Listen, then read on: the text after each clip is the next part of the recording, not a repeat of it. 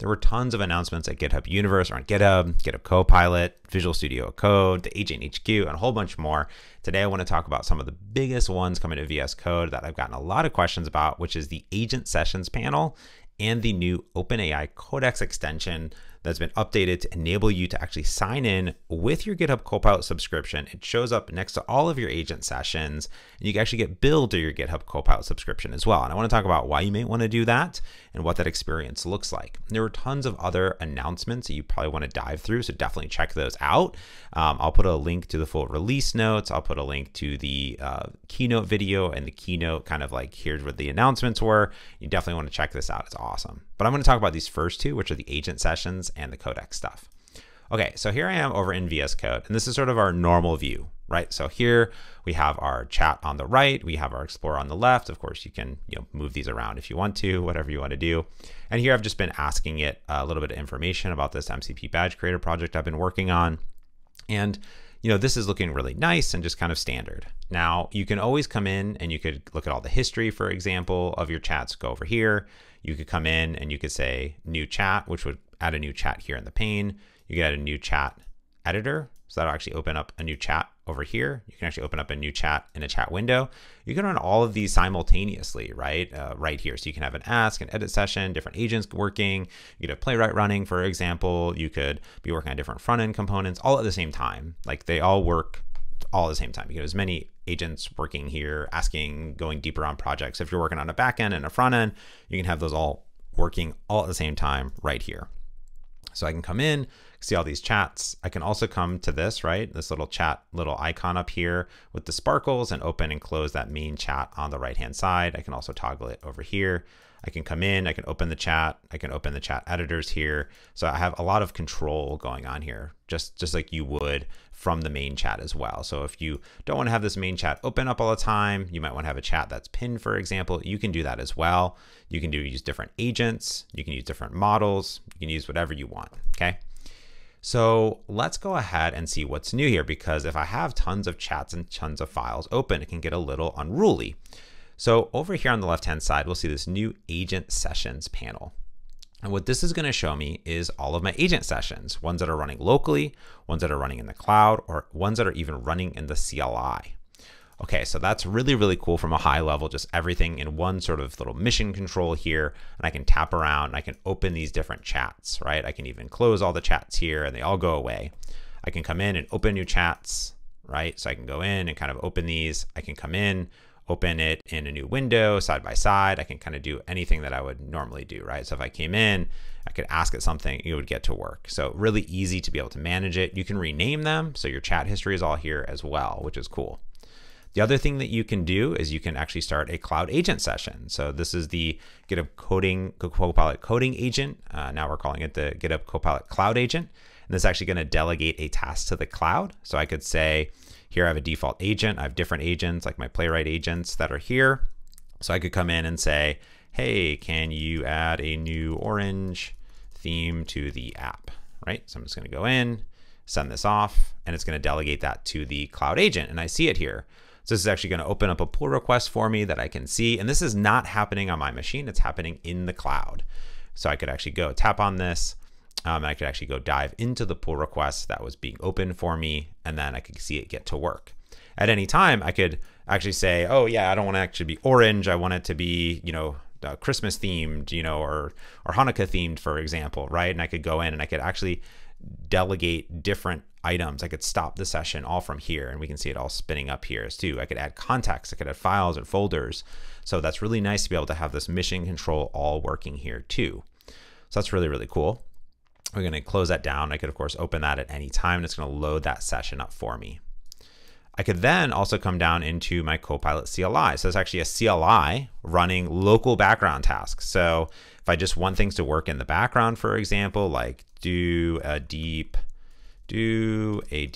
analysis of security on this app, right? So it's going to go off, and this is actually going to delegate to the CLI agent that's running just randomly in the background on my machine.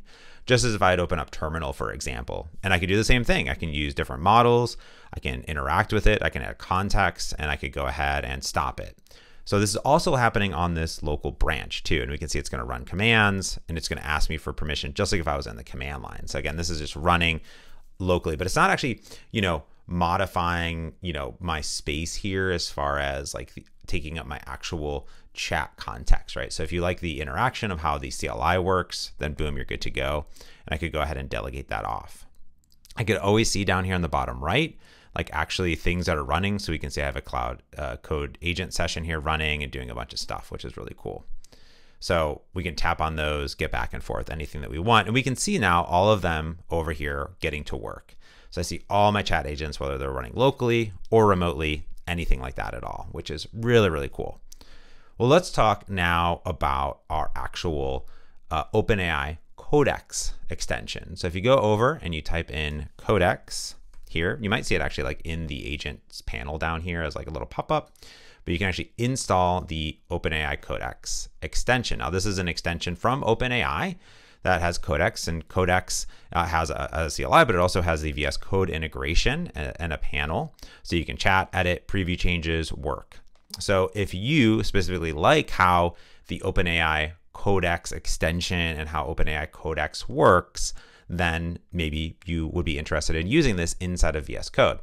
Now, I do want to point out though, that you of course also have access to GPT-5 Codex and GPT-5 directly inside of your GitHub Copilot subscription through the normal chat. So you can go ahead and use those as well. But of course you're using the GitHub Copilot experience over here, whereas you might be using Codex already and you like that experience. So let's install the pre-release.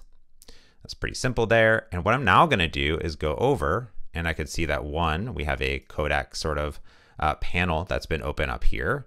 But I can also go into my agent sessions, which is really cool. And I now see the OpenAI Codex right here. So I can see all the sessions for the OpenAI Codex side by side. I can click on it. I see a new session's been started. And now I have the option to sign in with ChatGPT, sign in with GitHub Copilot, or use an API key. Now I don't have a ChatGPT account and I don't have an API key, but I do have a GitHub Copilot subscription. So I'm going to go ahead and tap on that. And this is going to allow me to sign in. So we can see here that it decides, you decide how much autonomy you want from the agents. The Codex can make mistakes, obviously, so review the code. But this one is powered by GitHub Copilot. So it uses your Copilot plan for all model calls, billing, and rate limits. The Codex extension usage, blah, blah, blah. You have the OpenAI Codex terms of service and the GitHub terms of service there. So you're being billed through your GitHub Copilot subscription in this case. And that's where the model calls, billing, and rates are coming from. But I'm going to get the actual Codex experience here. All right. So here I can obviously only set this up in a local environment because I have that here locally. I have agent, chat, and I have agent full access mode. And I have access to the GPT models here that OpenAI is giving me access to that work with Codex, right? So they're going to have different system prompts. You're going to have different work there. I can see history. I can look at settings. So I could actually like go into my Codex settings, the IDE integration. So how I want this to open up. I could configure MCP, for example. I could look at my keyboard shortcuts and a lot more.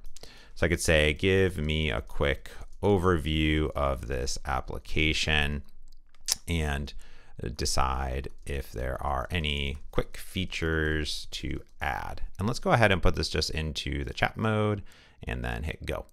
So now I'm actually going to go ahead and get the OpenAI Codex look and feel here because this is using the OpenAI Codex extension, but it's being billed, of course, through my actual GitHub Copilot subscription. So I can see it put a little task list here. It's reading all the files, just like my chat stuff would work, right? So I could actually still open my chat, do my whole thing, anything that I want here, and have the OpenAI Codex integration side by side this here. But I get to see my actual sessions that are being logged here as well as this is sort of thinking. So this is really, really neat from the fact that I have all of these different panels and chats and things open right here. So this is going to do its thinking. It's going to go ahead and summarize the current functionality, identify potential quick fixes or additional enhancements here. And I'm actually really interested to see what happens. So, which is nice. And very similar right here. So I could add context, I could add images, I could add files. So it gives you a nice little experience. Now, something a little bit different is this is using a premium request because it's going through my GitHub Copilot subscription. But I can see here, this is the context window. So this is specifically how OpenAI and Codex works is it shows you the context window. Now, this doesn't have anything to do with billing. It's just the context that is being sent back to the model. So I can see if my chat is getting too big and I maybe want to start a new thread there. So that's something that I might want to think about as well. So let's see, it's going through and it's looking and it's identifying some potential quick fixes for me and enhancements. And yeah, let's see what it does. There we go. It's doing a quick list, and I could drop this down so I can actually see quick gathering badges, text. And this is kind of a nice little view here that you might appreciate. So here we go. So we get an overview, we get a home hub, MCP, quick wins, why the persistent state, badge text, download MCP JSON. That's kind of cool too. Provide this here, right? And then I could go and I could ask it to then implement this, putting it into agent mode, for example. So I can see the change to agent mode there as well. So this gives me this complete overview of everything happening in real time. So I have that remote agent that's going off. It's doing testing here. It actually has like different images that are coming up. I could then go into my CLI, back into my Codex integration. I could see them all working here side by side. So as I spin up new Copilot agents on github.com or from the mobile app, they're going to show up here from the cloud agent. CLI on my local machine. I can spin up new threads, for example, that I want to work on. And then I can go in, also just, work on code. If I want to go in and just open a file, work on it, I can also do that too. It's up to you, whatever you want to go ahead and do and work with as well.